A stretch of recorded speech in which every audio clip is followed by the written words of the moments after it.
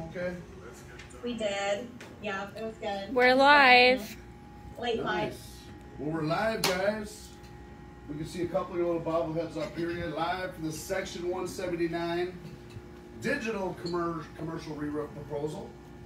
We have Kimba Garcia. She's the first recipient of our custom branded roof proposal, Section 179. We also got her. What's up, Kimba? Hello. You just got off a solar call, didn't you? Literally right before I jumped on this one, yeah. Did you close it? I think so. I mean, we still have to. They're in this weird program where their utility company changes every 3 months, so we're double checking some usage numbers just to make sure we have the solar system 100% accurate for them. But then, yeah, we're gonna roll on it. Nice. They're excited. Yeah. And then we got Sean Land with 𝐃𝐈𝐃. 𝐃𝐈𝐃 is our new commercial. What's up, Sean? Is that Brian or John with you? John, the finance guy, the commercial finance guy. So we got 𝐃𝐈𝐃. That's our new commercial funding. They do commercial funding. They also do commercial solar. They helped put this report together on the Section 179D with some very smart tax professionals and corporate attorneys. So let's go over Section 179 first, because a lot of people are confused about what's 179, what's 179D. They're two different tax deductions, but you can use them both together or you can use them apart. And solar is only relevant on 179D. The actual biggest, most lucrative tax deduction in some cases is 179, which is on a re-roof. So Kimba, this is one of your first jobs we put through. You'll see a little custom branded page. That's your cover page you're going to hand off to your customer. Gets a little attention with the 179, as you can see. Yeah. Then we got a little table of contents about what's in here. Now on your end, you're just gonna, all you have to do is, Kimba, is drop your aerial, drop in your exact amount or your lump sum or your retail commercial bid, depending on how you're bidding or pricing a commercial project. In this case, it's an insurance claim. Right. And I got a total there of $870,000. That's an exactament line item total. A lot of people are familiar with that, so we use that one. Yep. Yada yada. Now this is on your end, Kimba, when you get the digital proposal, is an Excel calculator. All you have to do is take that RCV allowance, drop it in the top. The deduction will work out itself based on a 35% tax bracket. So there you get your $870,000. You're going to write that off in first year. Now, if the customer was paying cash, as this example shows, the cash savings at a 35% tax rate, give or take a few, is about $304,000, yada yada. Your true cost is $565 after the cash deduction. But the truth is, a lot of you guys are doing exactments or insurance claims. So the insurance company is actually paying for the roof. Or in some cases, 𝐃𝐈𝐃 might fund a commercial roof, in which case that's getting spread out over 25 years. And so when you think about that, it's actually a better savings than that because they're taking off a full deduction against possibly other business income. So if they made $1 million on the ice cream stand down the road and they owned this commercial building next door, but it all fell through the same business, they would inadvertently be using the Section 179 write-off of $870,000 to wipe off $1 million of income that had nothing to do with that building. You guys with me? That's an amazing tax deduction by itself. I mean, even if they pay for it out of pocket, it's a great tax deduction because now we can see the actual cost. I mean, some people think, well, this roof's going to cost me $870,000. Let's say it's out of pocket. No, it's actually costing $565 after you take Section 179 and apply it to a 35% tax bracket. You with me? Yep. Yep. And again, if you're not paying for it out of pocket, as if you funded it or if you received an insurance settlement for it, it's actually a larger impact because now you're wiping out phantom income or real income through a phantom tax deduction based on Section 179. That's an amazing, guys, that's an amazing story to tell before you get into Section 179D. It passed in, and here's all this is included in a report, Kimba. It's one thing to say, it's another thing to show from the government tax site how it actually applies and works with commonly asked questions and limitations, and even Q&A and how it applies to loss carryover. You notice number 3 there, you can deduct it even if you don't pay for it. That means insurance claims or financing. You can deduct the cost of your roof repairs under Section 179. has a little different deduction, but it's primarily the same. I love this. So explaining the tax deduction to the customer is also built into the proposal. That's awesome. Yeah, it's one thing to show it on a calculator. It's another thing to back it up with actual government data. Sure, yeah, exactly. I love that. And then here, you know, and just a real quick history on Section 179. I've known about it since 2004. I think originally Bush put it into effect for cars and equipment and machinery to accelerate depreciation to invigorate the economy in 2004. In 2018, Trump changed it under the tax reform to include capital improvements like commercial re-roofs, like commercial AC units, like, you know, anything to do to improve your property beyond capital machinery, equipment, and vehicles, which means a roof, which used to be depreciated over 35 years, can now be depreciated in the first year, even if you didn't spend $1 on it, as long as you put it into service, which includes insurance claims or financing. Okay, a lot of people missed that little tiny area called commercial re-roof in 2018, because even my tax CPA, who's up on pretty up on Section 179, because we've been using it every year, he didn't know the details of how it applied to commercial re-roofing. He's supposedly a Section 179 expert. And as we started talking to guys at boot camp, Kimba, you heard the folks in the room this last weekend. The contractors didn't know about it, and then a lot of commercial building owners didn't know about it. 80% of commercial building owners don't read tax code. And so my feeling is when you're presenting a bid, whether it's insurance claim, insurance proceeds, retail bid, lump sum contract, everybody, you know, they're going to get other bids. How do you stand out as you incorporate a tax strategy into your bid right from the get-go to stand out from the rest of the crowd, get their attention, and provide value beyond the roof itself? And that's tax deduction strategy. No, I love it. Yep. I'm excited to use it. So, there's a little about us section area in here, Kimba, that's kind of built in, kind of like your standard free 10-point inspection. If you want to change that, you can. It's kind of a built-in thing. We didn't want to get too much in the about us. Keep it simple, some basic references, dropping your liability, just the basics, because I think in a lot of cases, you might be dropping these off at people just to get their attention, you know? Right. On the commercial side. So we didn't want to take that too far. There's your call to action. Again, you drop on the data entry, you drop your photo, your point of contact, or maybe it's one of your project managers. They can actually drop their photo, a little personality there, point of contact to set up a time to review the Section 179 commercial roof proposal. So that's Section 179. Now that's a great story all by itself. Like you can see there in the bottom of this page, we said see attached sample Section 179D, and for a custom report we did for another commercial roofing client. And that's where we bring the CERT guys in. So that's obviously we don't know yet what that customized report is, so we did a sample report to include in here to show them what 179D would look like if they volunteered or wanted to do a solar or energy efficiency study on their commercial building. If you're already at the table, you might as well provide a holistic approach and solution approach to the most value to the customer. Do you agree, Kimba? Yep. You're already there. You might as well show it to them. So what CERT does, guys, and I'll let them explain this in a little more detail in a minute, is does a helioscope rendering on the top of that property for energy efficiency. So they slap some digital solar panels on. I don't know how they do it, but they do it. They do it pretty quick. And they do this cool cash flow analysis where they're showing a commercial facility, hey, over 25 years, we're going to save you this much on your utility bill, yada, yada, yada. I'll let them explain that here in a minute because it's a little complicated. It talks about carbon footprint and all that good stuff. But you're saving some money on the utility bills in a large way for a commercial facility. But where the math really gets juicy is right here.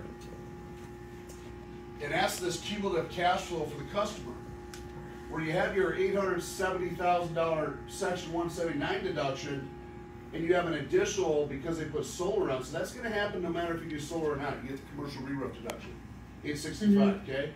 If you do the solar, why not look at it? Maybe you'll save them some CO2 bills. It doesn't cost them anything to get this commercial roof, this Section 179D proposal. Why not take a look-see? In this case, because they added the solar on, not only are they saving that commercial facility utility bills, they're getting an additional $1.8 million tax deduction on top of the $870,000 for a cumulative total of $2.8 million in the first year. If that doesn't open some eyes from the CFO, the REIT, the risk manager, the asset manager, the commercial building owner, I don't know what will, because that's big dollars. Yeah, that's huge. Yeah. You say 2.8 million, Anthony? Well, yeah, 2.8. This is your cash flow report. If you combine the two, that's combine the section 179, and then if they wanted to explore solar energy efficiency on top of it, a 1.8 million on the solar install. That sounds like the biggest tax loophole in existence. It's one of the biggest tax deductions I've ever seen, first year. So I don't know if you guys on the CERC side want to talk a little bit about your proposal, because it's a heck of a proposal that you guys provide, complementary to our solar dealers, in addition to 179. Well, yeah, it's a proposal you're only going to get if you are partnered with SVG, and now they're partnered up with us, sir. So not only are you presenting to a company that they're going to be saving a ton of their energy, but now you're coming to them with a tax strategy, which they had no idea about. We do one of these for them, one of these beautiful commercial proposals. Look at these. I know you're not impressed by this, but see those solar panels on there? Oh man, that's what makes my mouth water, Anthony. So I know you're only worried about the roof, but we got the we'll put together one of these for them free of charge. It's going to blow them out of the water when you slap this down on the table. And that's something that we take care of A to Z. We come up with the financing needs. And now, when we put our big brains together, we're able to close this 179 and 179D tax deduction. And it's just, as far as competition-wise, if you're coming to the table with just a proposal, or you're coming to a table with a proposal and a tax strategy, there's no one else that's going to be able to compare. So you're swinging a big stick at the negotiation table. Here's a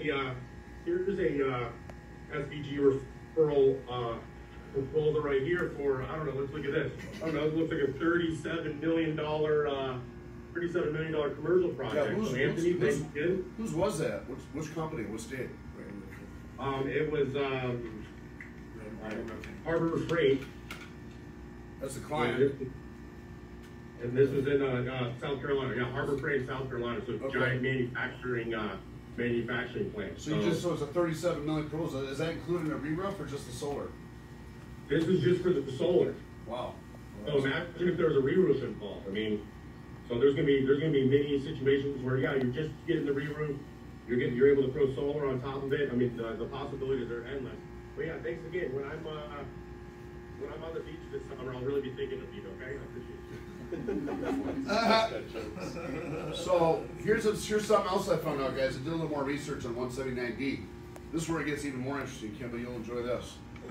If you're doing a government-owned building on Section 179D, K through 12 schools, military bases, prisons, courthouse, universities, libraries, city parks, anything owned by the city, state, or federal government, they can't actually apply, for whatever reason, on taxes, this tax deduction back, because I don't think they're taxed as such. So, if you read into it, guess who can take that tax deduction? The contractor that did the work. What? Yes. What? Yes. Yep. You got to fill out a form. So if you read right here, yeah. No, not a form. Yeah. Additionally, the businesses that are seeking, right here it says, the business that are seeking 179D based on work performed on government-owned buildings, these companies are required to secure an allocation letter. So you get the allocation letter from the government building to transfer it. You transfer the benefit to the actual contractor. You with me? Wow. So on government-owned buildings, Section 179D can pass to the contractor. Now, you can say, well, does that go to the installer CERC, or does that go to the prime contractor who generated the deal? I'd probably argue the prime contractor generated the deal. I don't know if CERC needs the tax deduction or a publicly traded company. But what I'm saying is you can pass Section 179D back to the contractor. That's amazing. We gotta expand on it. I just found that out today. We gotta expand on that a little bit later, maybe in another training video inside the university or whatnot. But pretty cool situation. So imagine you did 10 of them. I guess you could wipe out your taxable income every year just by selling by putting solar on. So again, guys, and we wanted to keep this short and brief. This is an overview of our new Section 179 commercial roof proposal. It's 2 stories. And it's not all about solar. The first story is on the re-roof itself, which is 100% tax deductible up to $1,050,000. Not just 1 million. Actually, in 2021, it went to 1,050,000. Not much of a difference, but it's 1,050,000. And what we prepared as a report here. This the first one is Kimba's. I think CMR got one today. I think 10 went out today. The digital proposals. We're on your end, Kimba. Again, this is all branded up. All you gotta do is drop your arrow, a photo, point of contact, your exactament, and all this stuff is built in like the tax calculator. So you're able to quickly make these proposals in less than 3 minutes at the click of a button to shoot off PDF style electronically to any potential commercial customer, client, asset manager, CFO, commercial building owner, anybody's got a big non-residential property. And that's what everybody's looking for. And it sets you out from the competition because you're not only dropping off a bid like everybody else or an insurance proceeds story like everybody else, like I used to do. You're dropping off that and a very easy to understand tax strategy of how to apply this back to your business income, or to really look at if it's a cash deal as a cash savings on a cash roof based on tax strategy. And then there's all your information. And then it gets into 179D, which has to do with energy efficiency. That's an option. That's something separate from 179. A lot of people don't understand that. You don't have to do solar. You can, but it shows an option to do that. And what does that now mean? And the reason why we started off with 179 is because just like contracts or anybody else, to understand something complex, sometimes it's easier to understand something simple, and then we build on that. So you start with 179, you go to 179D. To me, it's all tied in together. Look, if you're at the kitchen table, you're at the property management company, you're at the REIT, you're sitting in front of the decision maker, maybe you're handling their claim, maybe you're presenting a retail bid. If you're already at the table, provide the most valuable holistic approach to that building beyond just putting a roof on. All the tools are here. In this case, CERC provides that report for them and answers all those questions. All you got to do is introduce the concept. And then our digital proposal kicks it off, which anybody can order. You don't have to be a solar customer to get our digital proposal for basic commercial Section 179 re-roof strategy. Okay? Booyah. Can I get a booyah, baby? The pharmacy I talked to you about, I'm going to be using this proposal on because we're doing a re-roof and a solar on a pharmacy. I got a bid to do, so this is going to be so beautiful. Yep, but we're going to walk in there, you're going to look so good. Not even just that. You're going to be looking, not only are you going to be looking at that picture you have on your proposal, but you're going to just be, they're going to be like, wow, she's beautiful and smart. Look at that proposal she dropped off. So I got your back, girl. She's getting confident. What about the confidence over there? So guys, we're excited about this. Kimba, you'll be getting the first one. You're getting the first one off the press when we're done with this meeting, and we got to deliver the other ones. And it's a way to stand out from the competition. I came up with a little quote during boot camp. It's kind of funny. Don't go to war with a butter knife when you can be or have a 50 cal machine gun, and that's what this is right here. There it is. Yes, So sir. we'll talk soon, guys. Hey, Anthony, it's like I got that on a t-shirt. Yeah, did you guys get those shirts? Yeah, I got one. Cool. All right. Yeah. We'll talk to you guys. We'll get this out to you here in the next 30 minutes, Kimba. Okay, I'm excited. We're excited. Thank you, sir. Thanks. Awesome. See y'all Thank you, later. guys.